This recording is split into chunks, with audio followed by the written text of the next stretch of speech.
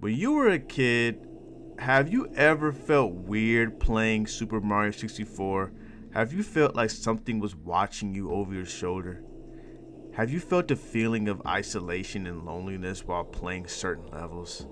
Well, in this video, I'm going to be talking about some personal experiences that I have that genuinely creep me out and that still creep me out to this day when it comes to Super Mario 64. What's up, guys? I'm Roderick, aka Rodman, and I've been playing Super Mario 64 again recently, and there's some things about this game that still genuinely creep me out. So let's get right into the video. So the first thing I'm going to talk about actually is the thing that you're seeing on the screen right now, and that is the quote-unquote negative energy that is surrounding Wet Dry World. Now, this is a pretty popular topic when it comes to creepy subjects about Super Mario 64, but I absolutely can relate to this one. There is something about Wet Dry World that just throws me off compared to all of the other worlds that are presented in the game. Now, why do I feel this way? Let's get right into it. Well, first is that weird skyline that's in the background that really has no point of being there. This the way that it is very boxy, and it makes you feel very, very strange. Another thing is this world feels really desolate, and that's one thing that is creepy about Super Mario 64, and I'm gonna go into a little bit more detail about that later in the video. But this really stands out in Wet Dry World. There's actually a section of the level that has like a town. Nobody's there. Nobody's there. Even when you take a look at other levels like, I don't know, Coco Mountain or Bombom Battlefield, every level has NPCs. Well, most level has NPCs, but the one level that has a town in it has 0 NPCs. That is a little odd to me, man. And I just kind of feel like what the vibes of this world kind of gives me test level vibes. Like, this is kind of a level that kind of wasn't supposed to make the cut, but they kind of made it just so they can test out different elements of the game, you know, water, different things like that. It feels just incomplete. And lastly, what makes me feel weird about this game or this world is the music. Now, Wet Dry World isn't underground, so why does it have the underground theme? This is practically a water world, so I wouldn't be terribly upset if they gave it the water music theme. Instead, they decided to give it the creepy, mysterious underground cavern theme that is heard in Hazy Maze Cave. That is just super unsettling to me. But that's pretty much it about Wet Dry World. It's just overall very, very weird, honestly.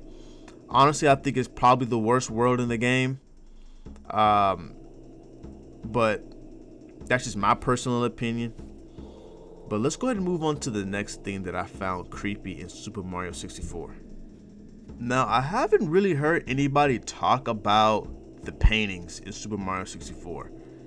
There is a weird feeling that I get when I look at these paintings, specifically the one for Tiny Huge Island. You see those 2 giant Goombas.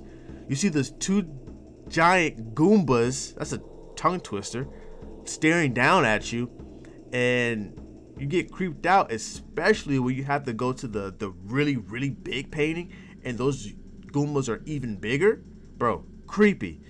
There's this weird kind of feeling. I can't really, it's almost liminal. Like, this, a lot of things that are creepy about Super Mario 64 have to do with liminal spaces. This is a lot of people's first experience with liminal spaces, and I believe it makes a lot of things even more creepier because of one thing. This game isn't trying to be creepy. There's nothing in this game. There's a few things like Bowser things that, you know, can creep you out, but the main things that people find creepy is completely not Super Mario 64's intention, which makes it even more creepy, honestly.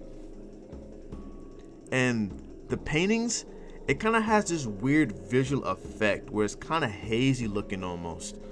But some of these paintings, such as Tiny Huge Island, Whomp's Fortress painting actually kind of creeps me out a little bit for some reason. And the Wet Dry World painting kind of creeps me out a little bit. The Tall Tall Mountain painting kind of creeps me out because of those mushrooms. Dude, I can go on and on and on. The Rainbow Ride, there's something off about the Rainbow Ride painting, man. Even though, if you look up Rainbow Ride painting, you see what I'm talking about. But yeah, I'm not gonna ramble on too much about this. The paintings in this game kind of creep me out. So let's go ahead and move on to the next thing that creeps me out. So the last thing that creeps me out about Super Mario 64 is Peach's Castle. And let me elaborate about that. Exploring Peach's castles, specifically for the first time, is kind of unnerving because you don't know what you're going to see when you open a door. For example, when you, like I said, the Tiny Huge Island paintings creep me out.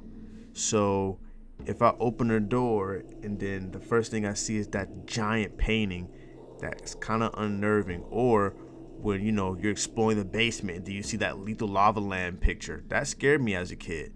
Or all the secrets and surprises that you see while exploring Peach's Castle. The Bowser paintings, endless staircases, things like that are kind of creepy. And you know what? Two things that top it off is the walls and the music.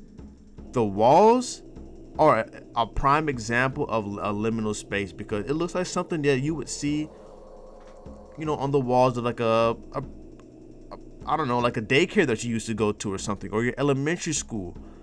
But nobody is there. There's no NPCs really in Peach's Castle. There's a few toads here and there, but that's it. The music is I'm sorry, it's an iconic track, but it's like, it's kind of uneventful. Ba ba ba ba ba na na. And I don't know. It's just, it doesn't have that much going on, and then it just makes you feel so alone, so desolate feeling. It is a prime example of a liminal space, and this is, I think I said it in the last segment, that this is the first encounter that a lot of people have with liminal spaces. But that's personally what I think creeps me out about Super Mario 64. There's nothing really else that makes me, you know, feel weird. This is a great game, arguably one of the greatest games ever made. But if you like this video, don't forget to leave a like, comment, and subscribe for more content just like this. And let me know down in the comment section below what things creeped you out about playing Super Mario 64 when you were younger.